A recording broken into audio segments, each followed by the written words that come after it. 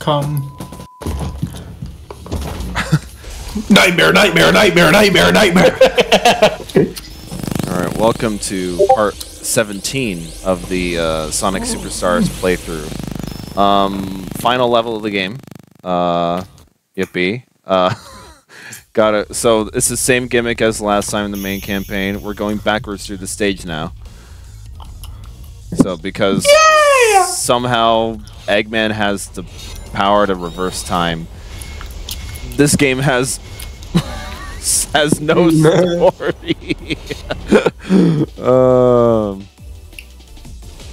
It's like, and I thought Sonic Mania was bad about its storytelling because I didn't freaking understand why King Egg just suddenly turned on Robotnik for whatever reason. But Because Robotnik just has very bad management skills. I mean, fair, but like, because have you seen him in the movie, dude? He's a prick. like a literal. Doesn't matter how charming Jim Carrey is, he acts like a prick to everyone. Oh, when you said prick, I thought you meant like a literal one because he's thin. I love irony. Yeah. I hope that in the third Sonic movie they make Eggman wear a fat suit.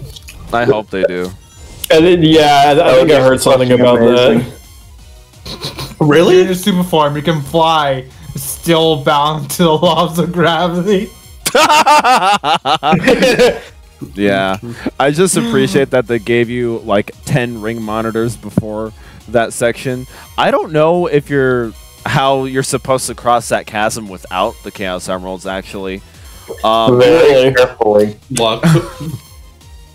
I mean, I guess you could use trips like ceiling climb ability. You get the spike ability.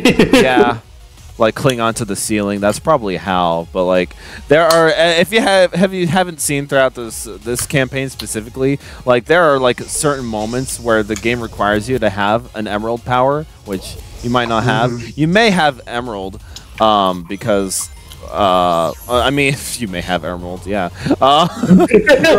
You may have avatar because that's the first one. That's such a lazy way of fucking putting her. Oh yes. We didn't want to animate the dragon rotating around, so we just put a Super Saiyan aura instead. I mean, like, you may have avatar because that's the first emerald, but then there are some times where it requires you to have slow, and that's like the 6th emerald, and it's not always guaranteeing that you made it through 6 special stages in that playthrough.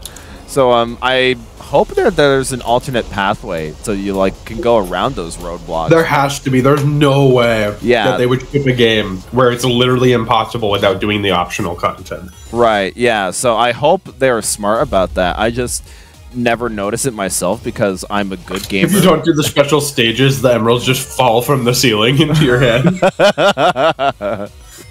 Exactly. Let's do it the Sly 2 method. Give you this power up on the skill tree for when you need it, and then immediately when you're done with the sequence, we take it away from you. The emeralds just really don't want you to die, but they don't want to be with you for that long. Yeah. They want you to prove themselves, but they also don't want you to die just because of a stupid gimmick. Almost went into that special stage. Don't really feel like doing that right now. Oh wait, go back, get the ring monitor. Yeah. The emeralds. 10 more seconds. The Chaos Emerald saving my hide from Eggman's stupid level design.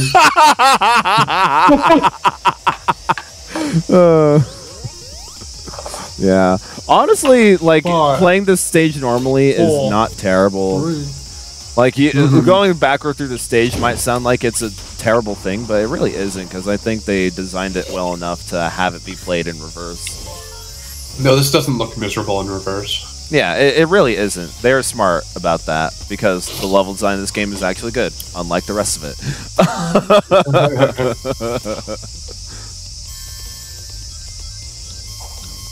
Stupid fucking lasers!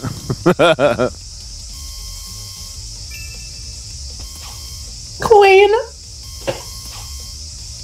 coins that are only used in multiplayer. Exactly. I think in the main campaign I only showed off like what you could buy with the tokens, but I never actually show me buying anything. In fact, Yeah. I've never bought anything in this game's shop because I don't care. I really wish this game had more incentive to go back and play it, other than decent level design and the emerald powers, because that's all it has going for it. Everything else about it is just so fucking lame or dog shit. There's no in between. They're like you don't even want to play it again to like improve your skill. You just want to get it over with. Yeah, no, because like, look at this platforming challenge. Like, I don't care. I can tell that by this point you're like, I just want to get this done. Yeah, because now we are introduced to the worst final boss in all of the worst boss in all of Sonic. Actually, Carlos, I'll let you be the judge if you think this boss is better or worse than the tower from Ghostrunner. Okay, that's fine. So, this final boss is different from the main campaign because you're facing off against Fang. Okay. Yeah. So, just keep running. Caedon, okay, have you ever seen the tower from Ghostrunner 1? I don't think so. Okay, so he has no frame of reference. I'll send you the video of it afterwards. But Okay. yeah, just keep running these lasers. Because there's one following behind you, then there are these ones. Insta-kill. Wait, seriously? Seriously, insta-kill. Doesn't matter that I have 23 rings right now, insta-kill. And the game doesn't even signify that? Nope. You might just think, oh, it's like I'll just pass through the first one, like maybe, then collect the rings. Nope, that's an insta-kill. And you have to keep running. now that they're on the sides right there, so they can still insta-kill you like that. These things have a hitbox. They move super fucking fast, and you might not have. And the real one destroys the platforms. Okay. And remember, classic Sonic knockback is still very much a thing in this game. Yeah. So just keep running from the missiles. Oh yeah, don't be fooled by the freaking like background here, because it's trying to signify that this room is circular. But the stage really isn't. That's just a background thing happening, because you'll be able to. Background effect. Yeah, it's a background effect, really. It's kind of cool. Yeah, I guess, but like you'll see like later that it it doesn't work. You'll just see later. It's like, oh, it's just level design that keeps repeating itself, and I've already looped back around, and oops, I died.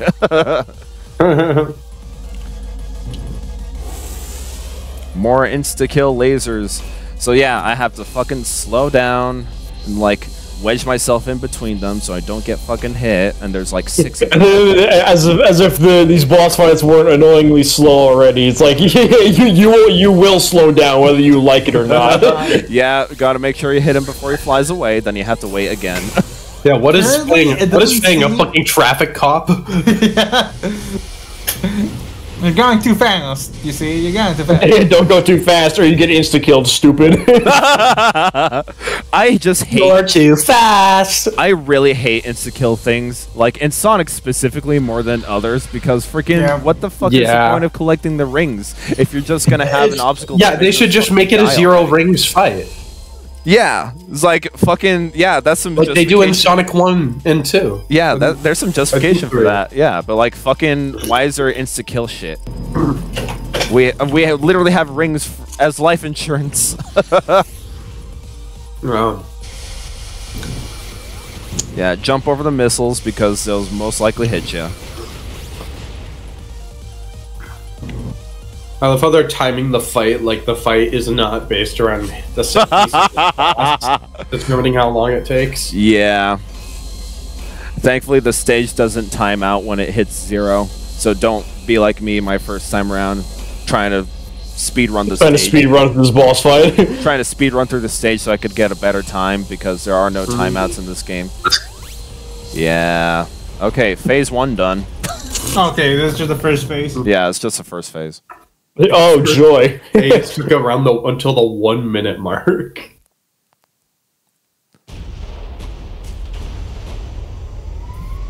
Blows up. Fang bot. Whoa! Worst fucking thing. And I've got to say, Oh my god, that's a misedit! Oh no! I fucked it up! dog shit. How did I not see that? It's still pretty funny though. Yeah. Yeah, Power Rangers looks pretty crazy right now. Yeah. Nice Megazord. Yeah, this is Megazord. Those webbings can trap you. Good luck trying to mash out of them, and those corks insta-kill. Nah, I'd win. Those corks are insta-kill as well. I believe it. Yep. And you have to hit Fang with these fucking projectiles from the back. You can't blow back the orange ones, but you have to hit the green ones. Okay. And they bounce off of each other. And they bounce off of each other as well. Yep, and he does this fucking webbing shit. So, yes, if you do get caught in that webbing shit, that's pretty much a death sentence.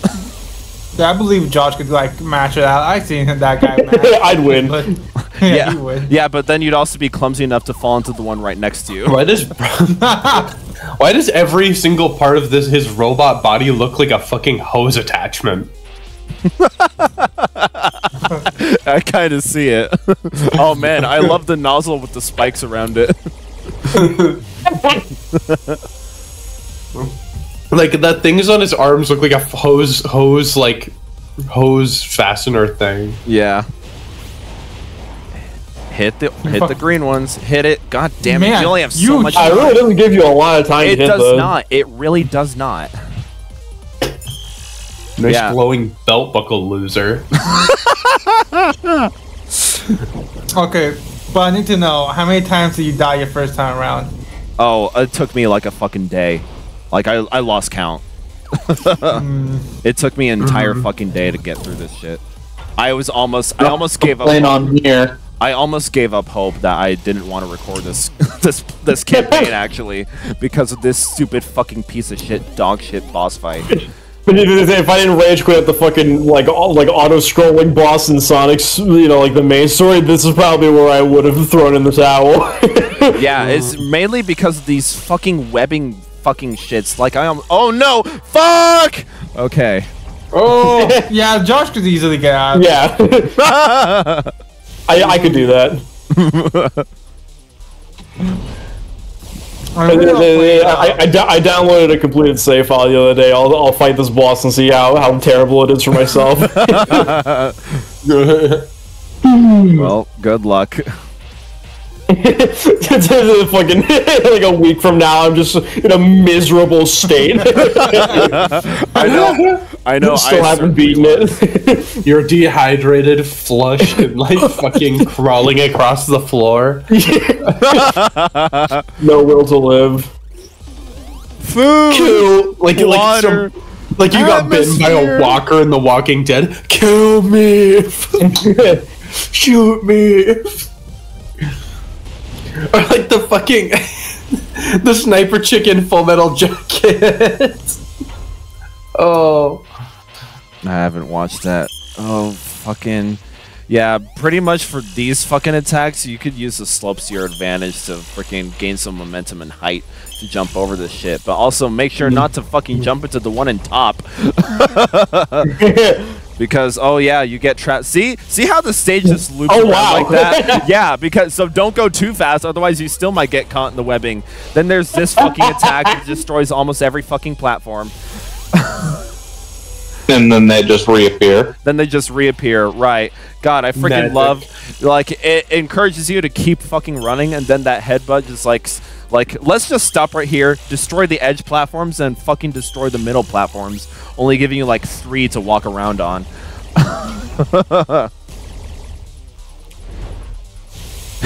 Yeah.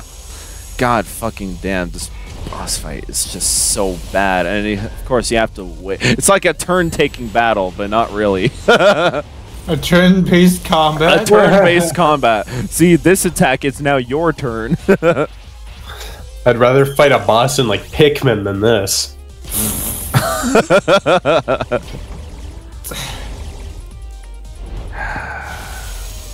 Yeah. Also, That's not me ripping on Pikmin. I'm addicted. I to this game. I know. Just like fucking. But I'm not a particularly big fan of how Pikmin does boss fights. So that headbutt attack, you can attack him back myself. I would not recommend it because that hitbox is really jank. And so you could suffer knockback as well and fall into the bottomless pit. Yeah. Oh my fucking god. Is this why I think he's Spider-Man or some shit? You notice how the fight's still going? Mm-hmm. Yeah. So, just for perspective, that stage that we just... They made the timer run down so that you wouldn't notice how long this one takes. God Wow, fucking you... damn it. If you hit one jump I'm there, gonna be you honest, miss the I can't entire tell stage. if that's just your incompetence or the hitbox being wanky.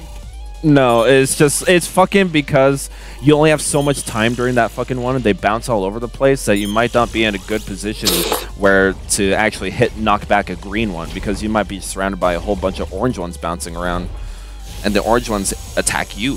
Well, I think both of them can attack you, but you can only knock back the green ones.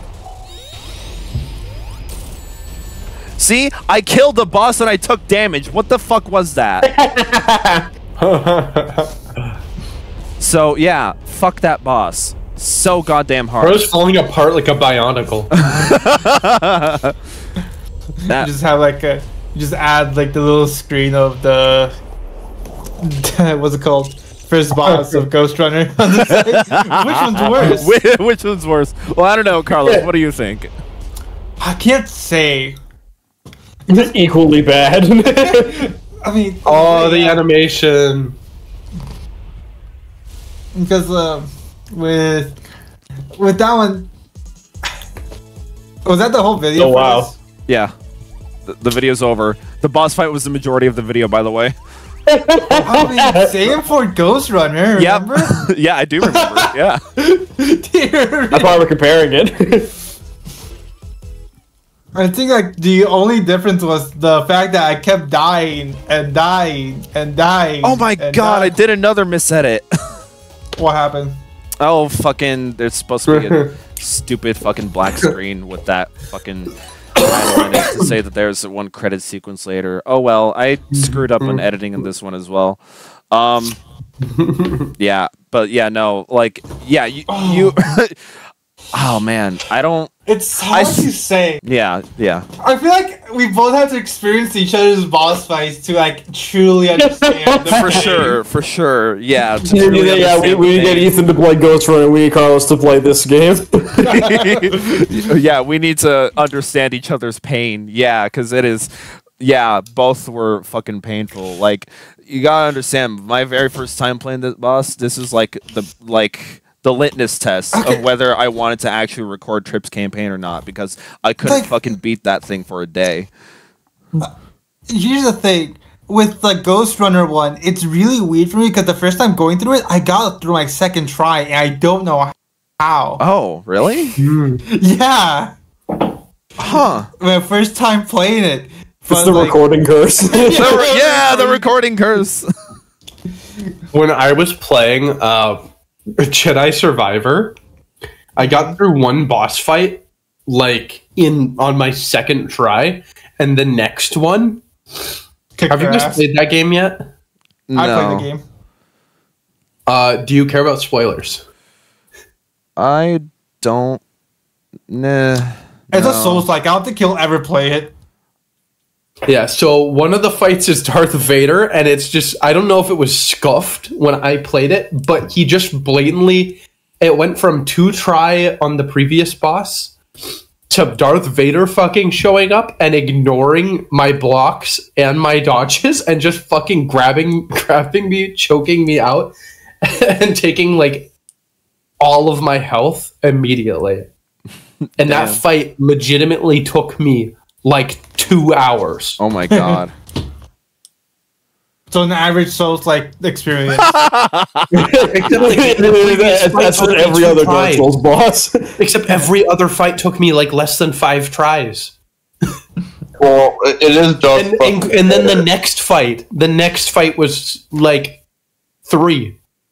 Like, that fight is just thrown in the middle. takes away your existing built-up move set and makes you play as someone else. Yeah, I know what you're talking about. Yeah. And then puts you against Darth Vader and makes him take like 3/4 of your health for every attack. Gives you less heals than you've built up throughout the game. It's fucking scuffed. It's so hard. I think it was supposed to be hard. It's Yeah, but it's Darth Vader, my guy. It is, but like it's just kind of funny that their method of showing him being really powerful was making him blatantly ignore game inputs, like grabbing him in the middle of perfect dodges and shit. Yeah, it's Darth fucking Vader. You can't beat him. I know. He won't let you. But they still make you beat him only to make you die in the cutscene afterwards. It's like they realize, oh shit, he's still alive in the movies.